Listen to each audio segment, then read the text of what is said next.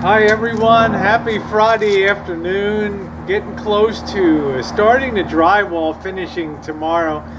As you know, you've seen me secure all the panels in place, all the sheets of drywall, and it's now reached the point tomorrow, Saturday. It's going to be the 25th tomorrow.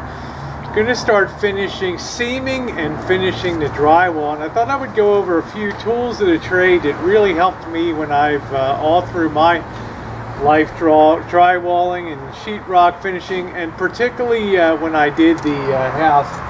First thing that you'll notice here is I have what's called the traditional drywall sheetrock tape, and what this does is it has a like a hump down the middle of it. I don't know if you can really see that, but it has sort of a hump point where you can see that it's very easy to bend this in half, and this is traditionally used for making corners where two wall joints meet, also for ceilings where panels meet, and that's one thing that's used. But they also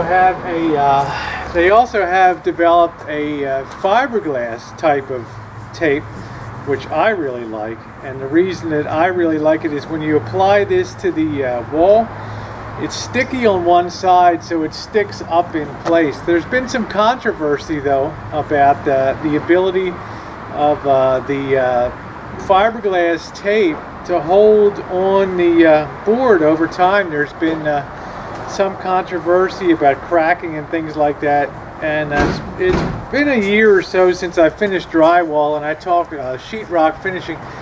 I talked to my local supply house and asked them where the controversy stands now, and they said the tape is so good these days that you really don't have to worry about being defective or coming off of the sheetrock. So I have a couple different widths here. I'll use this one in the ceiling when I'm really spanning something with a little more gap, and I want something that holds up really well on the ceiling and gives a lot of wide holding power. And for medium applications, I have the 3-inch, 4-inch tape, and this is like a 6-inch, 7-inch tape here. And for doing corners, I found this thing called No Coat UltraFlex, and this stuff is fantastic for making inside corners, and particularly I still like to use the tin outside corners for walls and things, just for the extra strength that the metal gives, the spring steel. But for doing inside corners and stuff, this stuff is fantastic.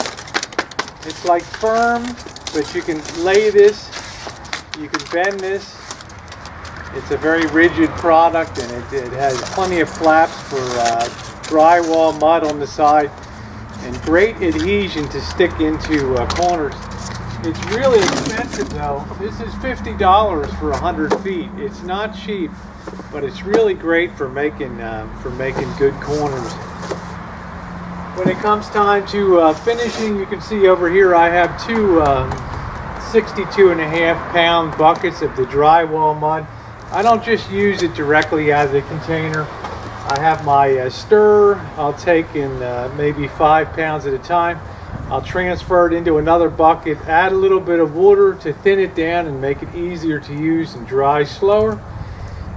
Using the paddle here to stir it, and I'll put using my different application trowels here. You'll see I have 3 different sizes here: a really wide, a medium, and a not so wide one. And what this actually does is I go put on 3 progressive coats of drywall. First I'll stick the fiberglass tape on, get that in position good, and I'll hit it the first time with the drywall, the sheetrock mud here, reduced a little bit or thinned a little bit with water. Once that's dry real good, I'll come back and do a second application. It'll be a wider sort of application, and when that's good and dry, I'll come back with the widest application. And what that does is allow for a really smooth contoured finish with a lot of feathering on the side that it It gives a really smooth finish. Remember, the more care you take in applying the drywall mud and the application with the trowel, the easier it's going to be to finish sanding, because everybody dreads the sanding because it's such a mess. But I also have the respirators to wear too, because you sure don't want to inhale that dust from the drywall application, from the mud when you're sanding down the dry mud. And finally, I have sanding blocks which make it real easy, and there's also overhead pole sanders too that make it real easy to finish off the get the drywall sheetrock super level after the taping and mudding. We go back and hit all the screws that aren't on seams with mud, couple applications there, and we get everything ultra smooth. So these are the tools of the trade that we're going to be using, particularly tomorrow. I'm going to go in this afternoon. Rosie on the job. I got two more panels to get down in there, and I want to have everything all set for tomorrow. That brings you up to speed. Thanks for watching. Today I was just going to do a little show and tell with the tools of the trade, but you know, Rosie, I got carried away. I wanted to get the ceiling up there and at least an initial coat on it. And you can see about the thickness of the not the widest, not the medium, but the smallest width trowel that I have working it. And you can see the importance of why you needed to get everything really level on the ceiling, because that's just going to look perfectly level when it's all when it's all feathered out. The next coat will be the medium width, and that'll help smooth things up even more. And then we'll finish with the wide trowel.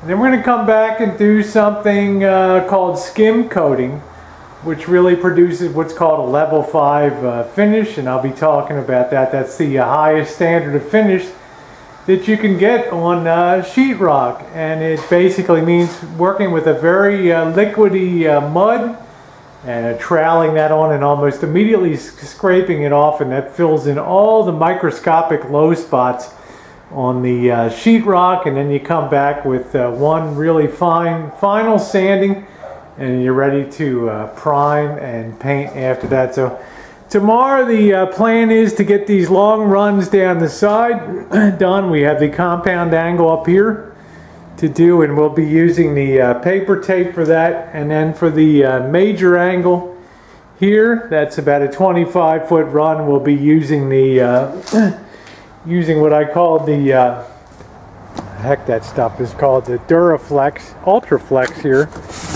That stuff that's real good for making corner joints. I want something that maintains some rigidity to get a really uniform line down these sides. I want somebody to be able to stand on that ladder and eyeball down that side and just say, wow, that is one super fine, straight, level line. Okay, so got a good jump today, and I just can't help myself sometimes. Just a hard-working broad. So, all right, everybody, thanks.